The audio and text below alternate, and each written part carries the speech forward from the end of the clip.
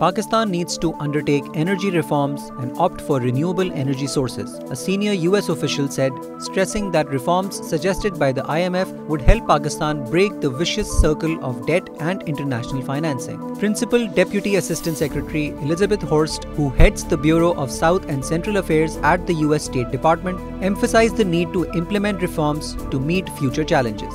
She said that these are tough economic times in Pakistan, in the United States and around the world, adding that the US is working every day to help Pakistan make progress on economic reforms that will make it more competitive and better prepared to meet future challenges. The US official underlined recent US efforts to help ease the pressure of economic distress, including assistance for the victims of last year's devastating floods, which includes more than $215 million for emergency shelter, disaster relief and food.